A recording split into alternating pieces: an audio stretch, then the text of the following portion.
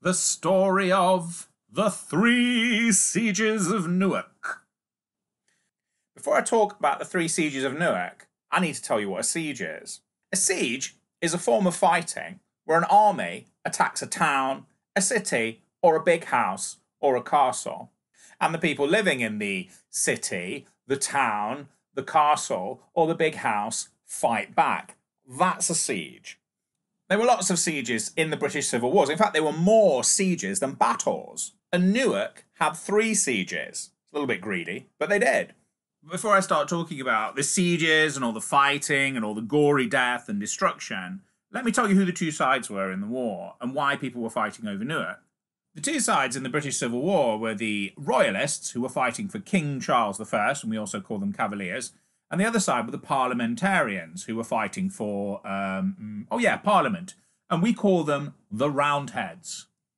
Newark was Cavalier. In fact, it was the only Cavalier town in the East Midlands during the Civil War. All the towns around it were Roundhead. Apart from Lincoln, but we don't really count Lincoln because they were Cavalier for about 2 seconds and then they got thrashed by the Roundheads and were captured by the Roundheads and remained under Roundhead control for the rest of the war.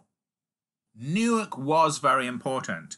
And the reason it was very important is because it had 2 very important roads going through it. One road was called the Great North Road, which started in Scotland and ended up in London. And the other road was an old Roman road that was still in use, and it was called the Fosse Way. And that started in Exeter and ended up in Lincoln. Now, why are roads so important? Well, they're important because in the 17th century, when the Civil War took place, most roads were rubbish. And if you had some good roads, especially 2 roads that crisscrossed each other halfway through the country in Newark, then you could march all your soldiers up and down them and transport all your weapons and your gold and your supplies, etc., etc. So if you've got hold of Newark, like the Cavaliers did, you want to keep it. And if you haven't got it, like the Roundheads didn't, you want to capture it. So, my friends, that's all the boring technical stuff out of the way. Let's get down to talking about the fighting. That's what you're really here for, isn't it?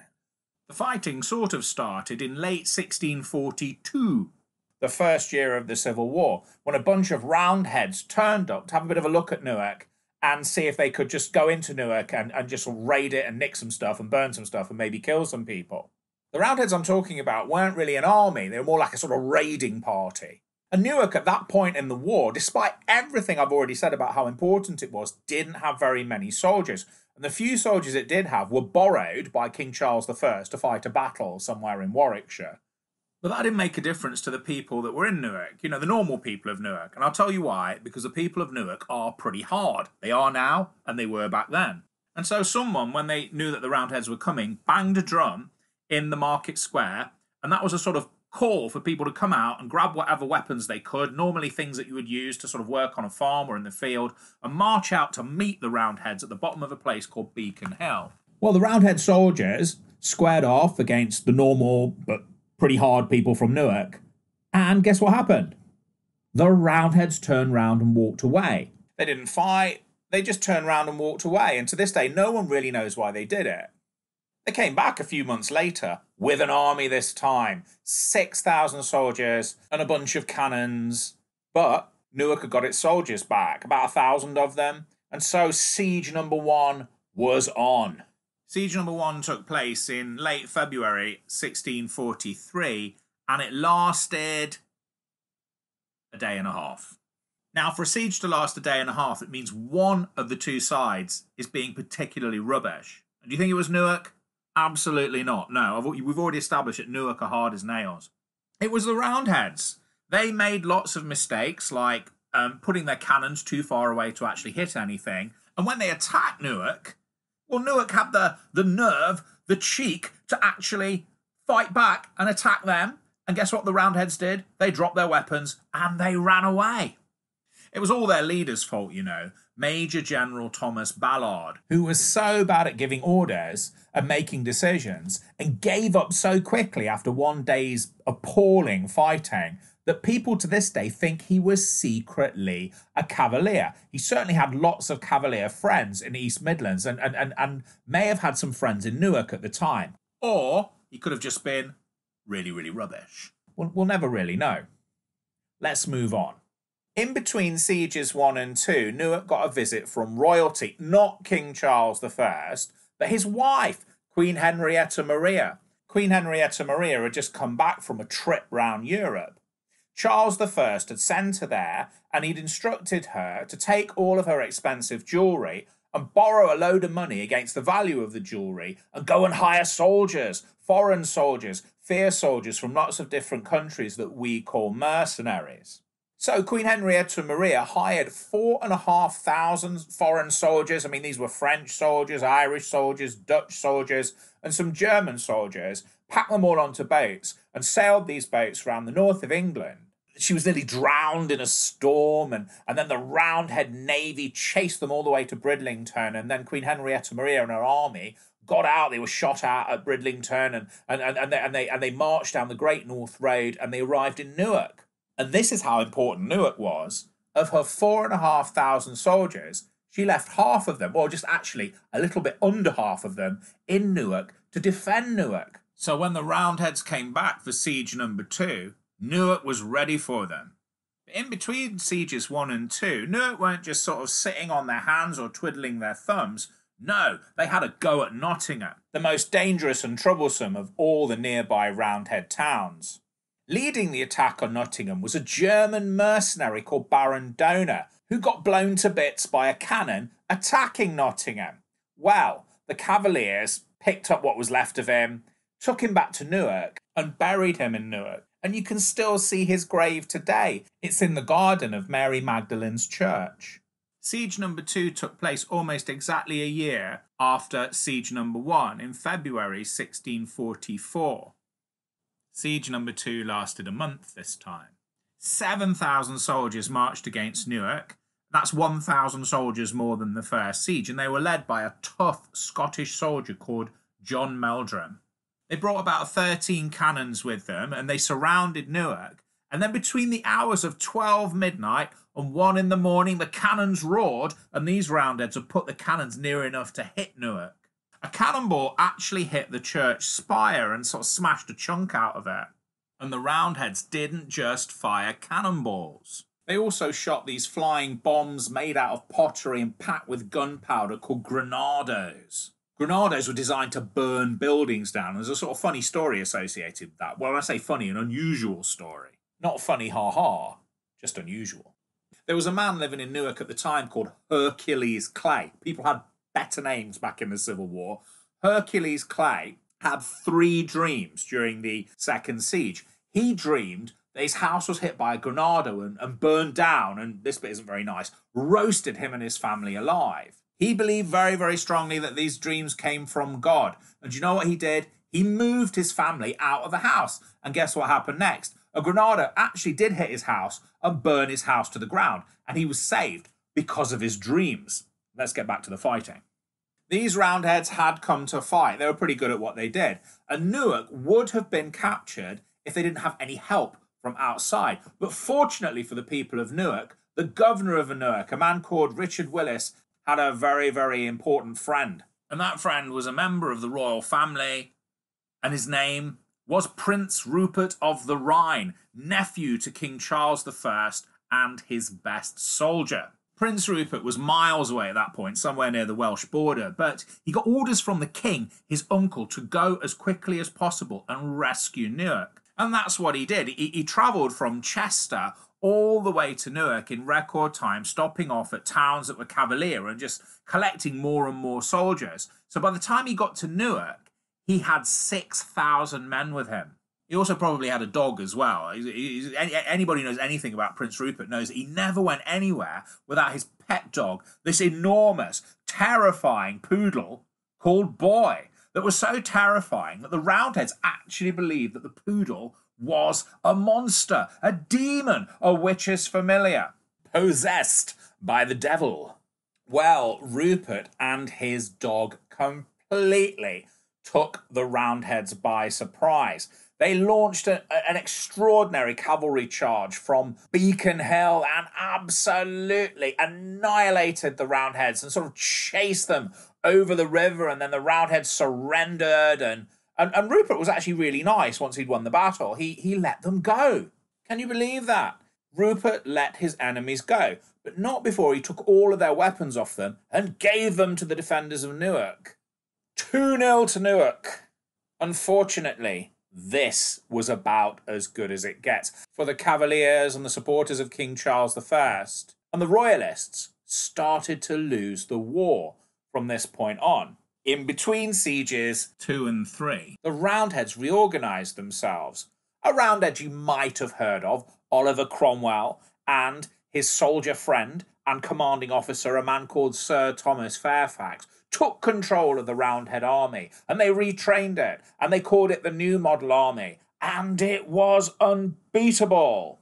The King and Prince Rupert of the Rhine fought the Roundheads in a battle called Naseby, and in less than 3 hours, Oliver Cromwell, Sir Thomas Fairfax, and the New Model Army absolutely cleaned the floor, thrashed and destroyed the Cavalier army. The King and Prince Rupert were lucky to get away.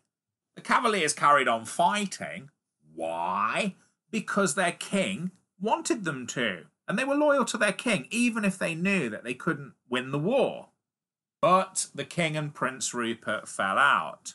The king was looking for people to blame for his defeats, and poor old Rupert got the blame. The king called him some things you should never really call a soldier. He called him a traitor and a coward. He wanted Rupert to leave the country as a punishment. Now, the reason I'm telling you all of this is because Rupert and the king had a massive stand-up row about their disagreement in Newark. The king was moving around the country, and he just happened to be in Newark at the time, staying in the governor's residence. And Rupert was in Oxford. Rupert, with about 200 armed men, left Oxford, rode through Northamptonshire, Leicestershire, and Nottinghamshire, and rode into Newark and interrupted the king in Newark while he was having his dinner in the governor's house, and they had a massive stand-up row. They patched up their differences after Rupert was put on trial for treason and being a coward, and he was found not guilty of being a traitor or being a coward, but he was still pretty angry. And he left Newark in a bit of a huff, and then it is said the king broke down and wept because of all of the stress this argument had caused him with what used to be his favourite soldier and his favourite nephew.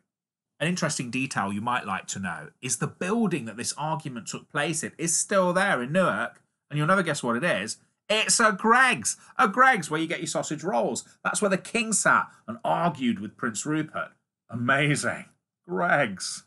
Well, the Cavaliers were in a bit of a strange position in that the war could not be won, but the king had not yet surrendered to Parliament, and so Cavaliers had a choice. They could either change sides, clear off out of the country, or fight onwards, knowing that they were probably going to die or get captured. And guess what Newark did?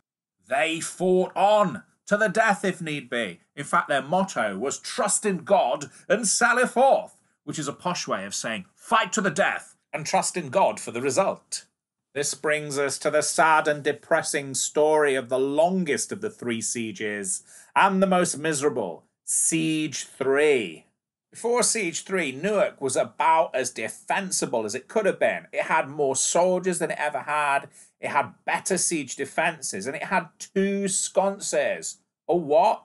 A sconce. What's a sconce? Well, a sconce is a star-shaped earthen fort. That is a fort made of mud that you could probably stick about 150 people in that supports the main fortifications. And even though a sconce is made of mud, it's still pretty tough and actually can stop a cannonball more effectively than a stone wall. Newark had 2 big sconces like this, called the King's Sconce and the Queen's Sconce. And the Queen's Sconce is actually still there. You can go and visit it at Sconce Park in Newark and actually play on the sconce that used to be filled with Cavalier soldiers.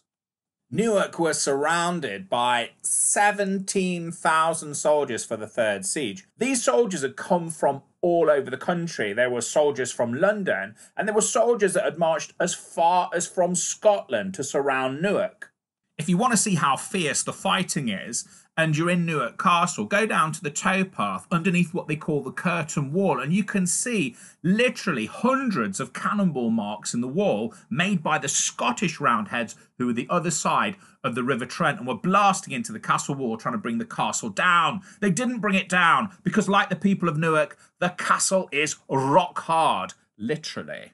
As I said a few moments ago, the third siege lasted 6 months, and it was very, very tough to live in Newark during those times. Being completely surrounded by your enemies meant that the Roundheads could cut off supplies coming into Newark, so that meant that food was scarce. So people had to be very, very inventive about what they ate, and ate things we wouldn't even consider eating. Some of the soldiers defending Newark ate their horses. One person that we know of, and there were probably more, ate his dog. And then there was the money. There was the chance that you might run out of money, so the people of Newark had to create their own money. And they did this in the castle. They did it using silver that had been stolen from Leicester. Sorry, Leicester, it was a long time ago. And what they did was they took the silver, they melted it down into sheets, and they cut coins out of it. But they couldn't waste any of the silver, so they didn't cut round coins, because if you cut lots and lots of circles out of a sheet of silver, there's space in between the circles, which is wasteful. They cut diamond-shaped coins, and we call these coins siege pieces. The other big problem faced by the defenders of Newark was the winter. All three sieges took place in appalling winters, and the third siege was the worst. It was freezing. But that wasn't the worst thing that the people of Newark had to put up with. The worst thing was disease. Now, there were two diseases that afflicted the people of Newark. The first was typhus. We don't get typhus anymore these days. Typhus is caused by too many people living packed together in too little accommodation and housing, and people not washing properly. The other disease was the dreaded plague. Yes, the plague broke out in Newark. And between the typhus outbreak and the plague outbreak, 1 in 7 people living in Newark at the time died of one of these two diseases. That's 1,000 people out of a population of around 7,000 people. Newark probably really would have fought to the death had it not been for the fact that King Charles I was captured on the 6th of May in the nearby town of Southwell by the Scottish Roundheads. And the Scottish Roundheads persuaded King Charles I to order Newark to surrender. So, on the 8th of May, 1646, after a 6-month siege and 4 years of spectacular and grueling fighting and enduring all sorts of horrible hardships, the people of Newark surrendered to the Roundheads. Now, what the Roundheads would normally do when a town surrenders to them is they would go in and they would destroy anything that they didn't like. They would destroy the castle, they would destroy the sconce, they would go into the lovely Anglican at St Mary Magdalene's church and they would smash it to bits because they were Puritans and they didn't like fancy churches. But they didn't do that with Newark. Apart from blowing up one keg of gunpowder in the castle and, smashing a few stained glass windows and a baptismal font in St Mary's church, they pretty much left Newark alone, including the Queen's Sconce. And the reason that they did that was because the plague was in Newark. And that's what's special about Newark. Newark has a lot of buildings and fortifications from the Civil War that wouldn't normally have survived had not the plague kept the Roundheads out of Newark. And that, my friends, is the story of the 3 sieges of Newark. Thank you for listening.